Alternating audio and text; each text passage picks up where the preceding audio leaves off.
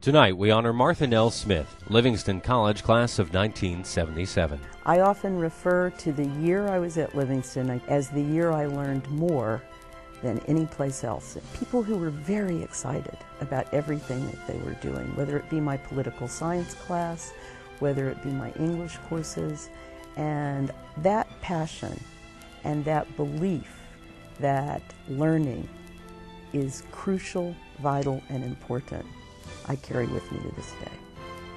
She wrote this great dissertation that ended up being her first book and ended up putting her on the map of Dickinson studies. Expanding beyond her successful published works, Martha started using the internet in its infancy to bring greater context to her own research about Dickinson. Today, that work lives online at emilydickinson.org. So the first work I had to do with her was literally how to phrase this in a way that the National Endowment for the Humanities would fund us for the next several years. And they did, to the tune of $1.6 million. She took what she learned from the Dickinson archives and that $1.6 million and worked to found the Maryland Institute for Technology in the Humanities.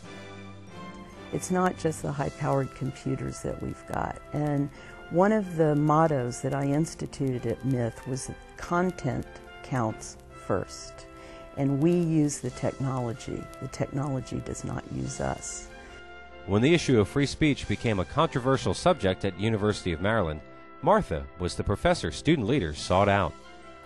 He starts to explain, we're not the students who wanted to bring pirates to, but we think it's wrong that the state senator is trying to mess with our budget and telling us we can't do it. We're adults.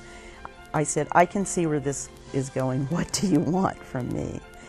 Her Livingston activist side sprung to action, and she helped organize an educational event around the film to create a teaching moment from the controversy.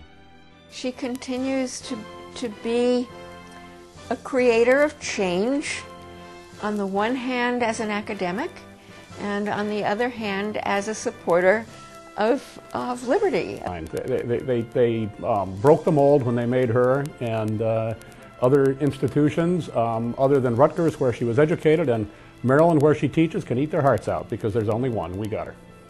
Be generous. Follow your intellectual passion, not what is trendy, but follow what you really want to do.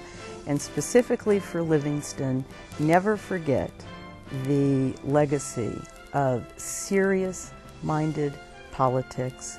Those politics are generous. Be great citizens. Be fabulous students all throughout the rest of your life.